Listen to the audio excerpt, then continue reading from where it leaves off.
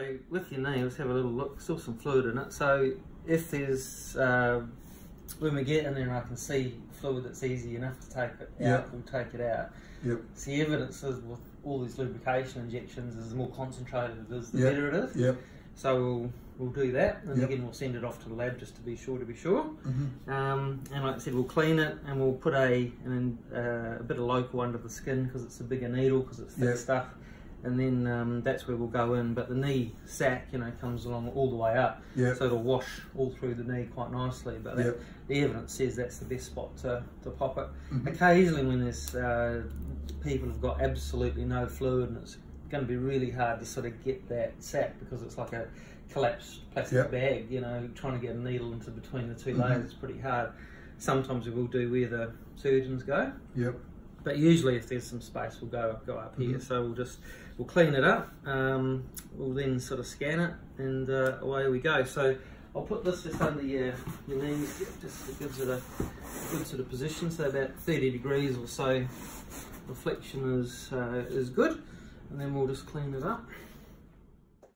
Oh, that came on, did it? No, I had on the phone. I couldn't get the song out of my mind. Yeah, I love the fact that it was a. The military band was helping as well. Yeah, that was, I was telling Hubba that my great uncle was in the First World War. He died in the Western Front, and he was in the 10th, 27th Battalion, that's a South Australian battalion. Oh, right. Yeah. So where did they fight again? The Western Front? He didn't do very well. He died the first day in combat. Oh, that's right, Aussie, so... But they go back a long way, the 10th, 27th. So it's one of the first ones. 10th were on at Gallipoli, and the 27th came, and when they evacuated them off Gallipoli, they went to Egypt, and then the 27th came over, and they the 27th reinforced them. Oh, right. So then they became the 10th and 27th. So you can never film that patch. So we've got there's the edge of the patella, got the anterior cortex of the femur there, and that's all the fluid in Jeff's knee joints or knee. That's the quadriceps tendons going up to the quads, skin at the top, and like I said, patella. The normal amount of fluid is probably about a thumbprint's worth of lubricating fluid, so all this will be inflammatory fluid extending up into the top of the suprapatellar pouch.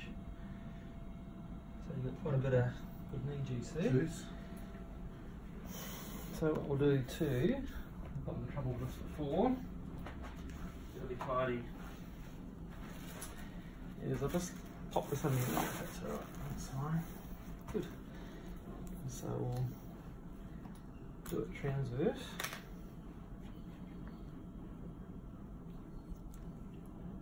So a little sting, and this is just some 1% local anaesthetic.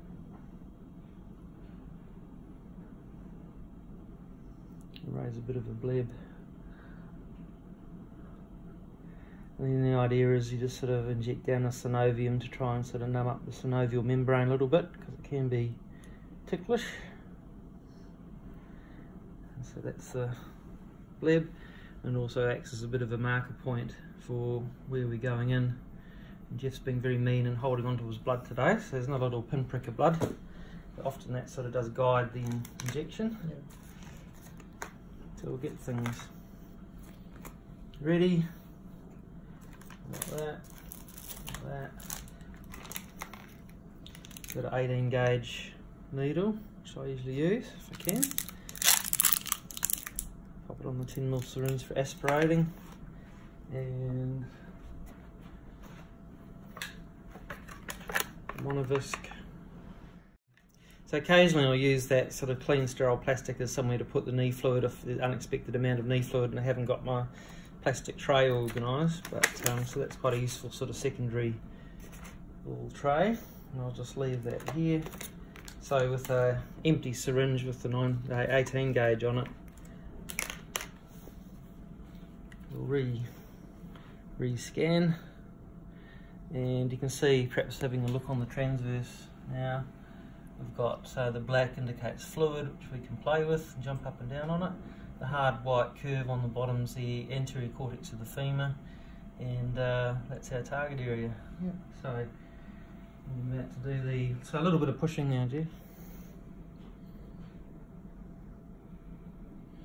So that's where we've put it. So that's the superolateral sort of corner. The landmarks are the top of the patella and really down, so you could sort of come a little bit further down, but there's so much fluid it was always going to be hard to miss. But that's the benefit of using your ultrasound, as you can see where you're going. Yep. But if you're just using landmarks, you can palpate the top of the kneecap or the top corner of the kneecap there, and then come down a centimetre and go underneath there. But with the ultrasound, we've got the luxury of seeing what we're doing. Question mark, will that have been secreted since I saw you last? Or? Yeah, absolutely. So that's normal looking sort of clear knee fluid. And if you ever look on the ultrasound again, you can see where the needle is, obviously, and you can see you're in the middle of the space, so you're nowhere near the edges. Yeah, so that's one of the reasons why we use this lubricating fluid, is to reduce the amount of inflammation. So it tends to decrease the amount of inflammatory fluid as well as improve the pain. Yes, because the inflammatory fluid's got all these enzymes in it which have got no idea whether you've just got a sore knee or whether in fact you've got a bit of wood in the knee. All it knows is it's inflamed and sore. Mm-hmm. So the enzymes are designed originally just to dissolve things. You know, so whether it's a rose thorn or a piece of wood or whatever. So if you leave joint fluid in the knee for long times, all the enzymes will start sort of chewing away the cartilage. Yep. And really weakening the bone. They weaken the bone cartilage interface, and then the cartilage just keeps peeling off.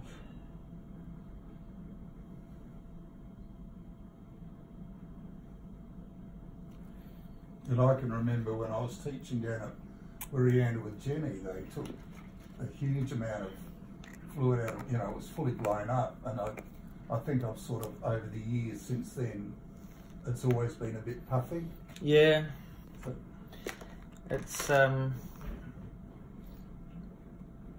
people have it for years and years, so this is typical. So often when you aspirate and it starts to get a bit stuck, what happens is it starts lying against the synovial wall, so you can see the hard white line lying against the edge of the lower border of this suprapatellar pouch. Yep. And if you pull suction, it just sort of sucks the suprapatellar pouch onto it. Yep. So withdrawing it and sticking it in the mid-ear a little bit more, so you can see the end of the needle again's a little bit more in the middle. Yes. Usually, you can withdraw it a little bit.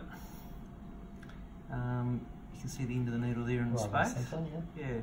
So if you kept it as far in the same position, you'd finish aspirating thinking you'd done all the job, but you're still going. And if you look at the fluid now, this is a sign of how florid the synovitis is. So if you touch the synovial lining of the knee, often with chronic inflammation it's really friable and you get a little bit of bleeding even if you just touch it. So that's what we're getting now, and I really don't mind not sending that off to the lab, because that's just telling us he's got a inflamed sore knee really, and there's no point sending it off to the lab because it's just going to say it's red blood cells. So we're starting to get to the point we can't get a lot more out, and that's actually a bit of air going back into the knee, so you can hear that sucks. So we're going back to that knee ultrasound now. You can't really see any fluid pockets or layers. There's a little pocket just on the left there. It's where the needle's sort of hiding in that little pocket. But we can't sort of get any more fluid out, which is good. So we'll just do a bit of a swap. that out, that in. And interestingly, even though there was a sign of itis there, Jeff didn't have any reaction to the cortisone. So because we've been aspirating, we sort of know that the needle's in the knee. Yeah, we can feel that. And you can feel it. So usually I like to try and see where the needle is.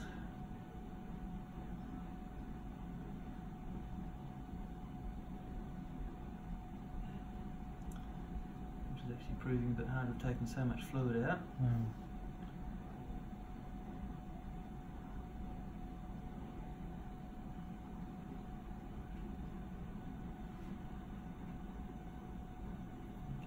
See it, but it went in easily, and then it just comes out. So it would have been nice to show you where the needle was and the fluid going in, but not today. And what's reassuring though is even the radiologists sometimes have a hard time seeing where the needle is, but often you can see where the fluid sort of floats back into the suprapatellar pouch, even if you don't see where the needle is. And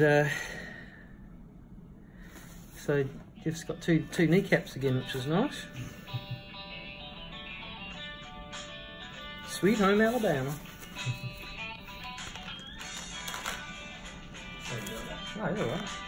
So you can see where the wound is there, and what I usually do is just do a op-site dressing over it.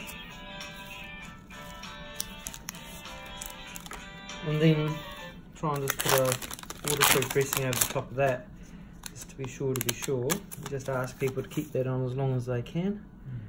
And in reality, probably 2 or 3 days is enough, but you know, we've just made a hole into the knee joint, so keeping it covered and out of the water for a couple of days would be a wise idea. And we're all done.